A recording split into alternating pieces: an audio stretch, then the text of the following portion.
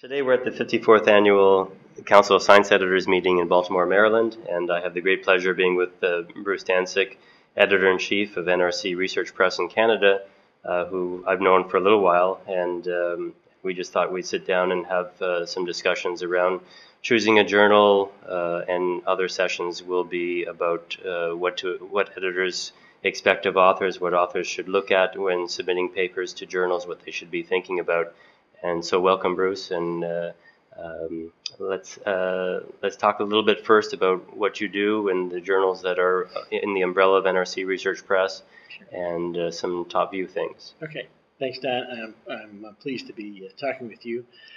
As you said, I'm Editor-in-Chief of the NRC Research Press in Canada.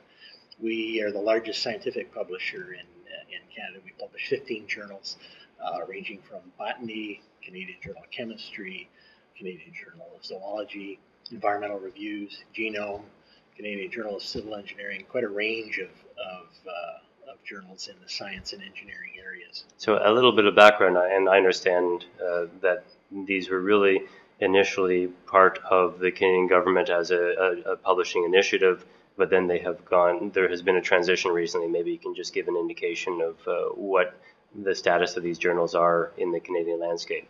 Sure. The journals, as you said, were published by the federal government through NRC, the National Research Council. So the NRC Research Press doesn't really have any tie-in with them anymore. That's been privatized. Some of the journals were started by the council. Some of them were started by societies, or others and taken over by the NRC later on. For example, one of our top journals, Canadian Journal of Fisheries and Aquatic Sciences, was published by a different government agency, first way back, the Fisheries Research Board of Canada, journal from the turn of the last century, and they asked us to take it over some years ago. So it's a mix of society journals as well as journals without societies associated with them, or all the journals associated with some form of Canadian society? They're all published by us. We have relationships with societies in most cases, not in all of them, but usually we have some relationships with them. So as editor-in-chief, I select the editors for those journals, and often I go to those societies for suggestions. If we have a tie-in with a society, it helps keep that relationship going with the society. Some have named us an official depository of material in their area, and they encourage their members to publish with us. Others just have a very informal relationship with us. So as we're talking about your journal specifically, granted every author around the world and within Canada or the US or Asia or anywhere, South America, they clearly have a lot of selection of journals to potentially submit to. So why would what is the advantages, or what is the audience of the NRC Press journals? Scientists around the world, and just maybe to pursue that a little further, why would one pick us or anybody else? I think an author should look around and find journals where their sorts of disciplines are well represented. What kinds of papers does a journal publish? I think one should really read papers in the journal and say, yes, this is similar to my kind of work, or it would be of interest. If readers are interested in this paper, they would be interested in my work, and start from there when they're submitting something, because I think it's a very important criterion for selecting a journal. Okay.